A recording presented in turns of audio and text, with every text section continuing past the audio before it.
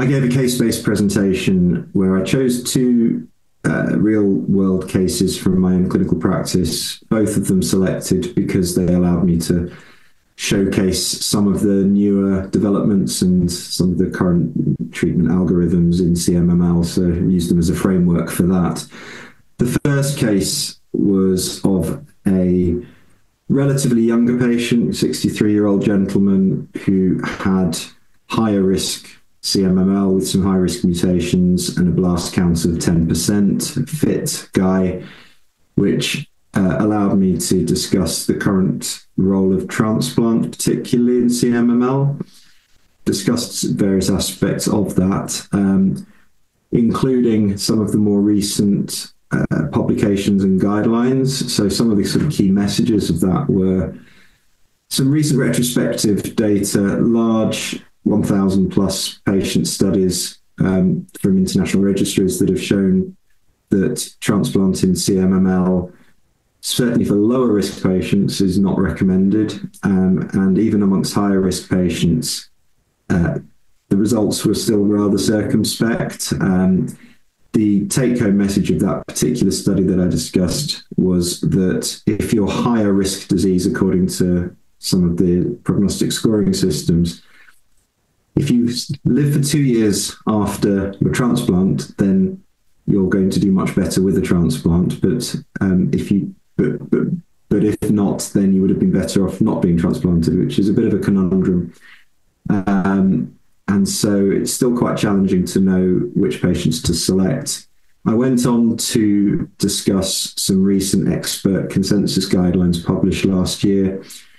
And a couple of the sort of interesting messages from that set of recommendations are that whereas we have traditionally given induction treatment, whether it be chemotherapy or hypomethylating agents beforehand, in CMML, probably because of the age and the comorbidities of these patients, very often they have real difficulties with that treatment, and so many patients don't make it to transplant. And so actually the recommendations are to try and take people to transplant as quickly as possible if you're going to transplant them, which is a bit of a departure from previous, especially as they recommend doing so irrespective of blast count. My case was quite a good one to showcase that because it was a case that didn't go well. It was an example of that. This very fit gentleman who we did give chemotherapy to, and he had a torrid course, a very prolonged aplasia, multiple infections, fungal infection, liver and kidney failure, and ultimately was unable to go and proceed with the transplant and sadly died 4 or 5 months after being admitted for treatment. So I think it was a useful showcase as to sort of why those recommendations are out there. So that was the first case. It also allowed me to discuss a little more about the latest prognostic scoring systems.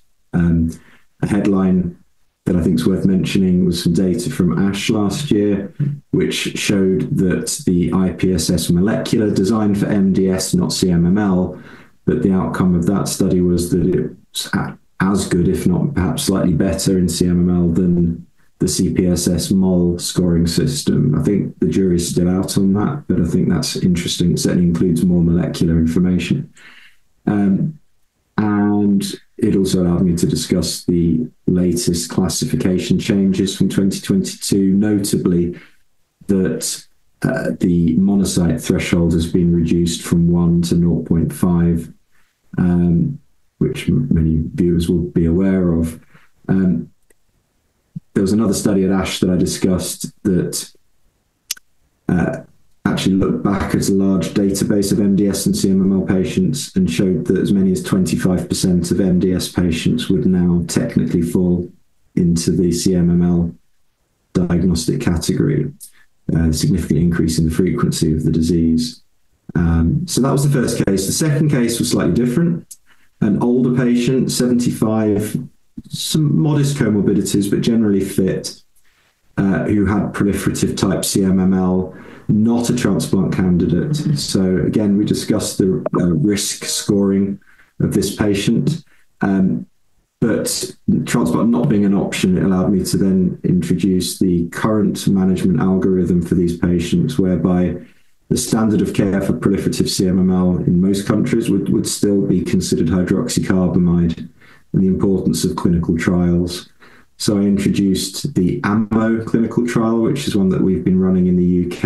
It's a phase 2 study comparing a novel oral hypermethylating agent, ASTX727, which is now FDA licensed, FDA approved and widely used in the US, not available in the UK. It's comparing that against best supportive care with or without hydroxycarbamide. The trial recruited extremely well. We completed recruitment of 77 patients 7 months ahead of schedule, which I think shows the appetite for trials amongst these patients. And we're hoping to get the results in May. Now, this patient I presented was someone who went on the study, and I explained how well she did. She had a dramatic response. Her white count, which had been shooting up, returned to normal very quickly. Her renal function, which was deranged, also normalized, which allowed me to discuss some of the ways in which CMML causes renal dysfunction, and that can resolve with successful treatment. She stopped needing blood transfusions, and her quality of life massively improved. She hasn't spent a day in hospital through 17 cycles of treatment. And then I finished really by going on a whistle-stop tour through some of the newer treatments and trials that are coming along for this disease.